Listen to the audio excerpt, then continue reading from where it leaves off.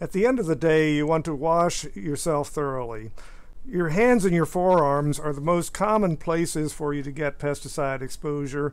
And also, in many cases, when you're spraying overhead, there's going to be pesticide drift onto either your neck or your face or your hands. So make sure that you use plenty of soap and water and take your time in washing. You want to take at least a minute in order to wash thoroughly.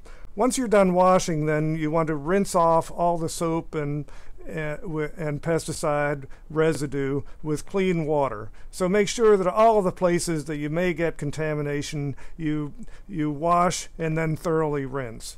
And then you can dry yourself with a clean, dry towel so that you get all of the soap and water off, and that you're clean and ready to go home and hug your kids and meet your family.